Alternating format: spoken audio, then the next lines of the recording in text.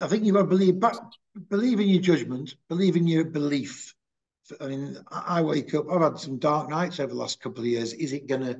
Are we gonna see the other side? Are we gonna get to that point where we can breathe? We're not reacting all the time. But I think look at people and say where if they're excellent at something, well, utilize them for that part. They're excellent at something, utilize them for that. It doesn't mean just because they're not good at something doesn't mean they haven't got the skills for other areas that can benefit your business.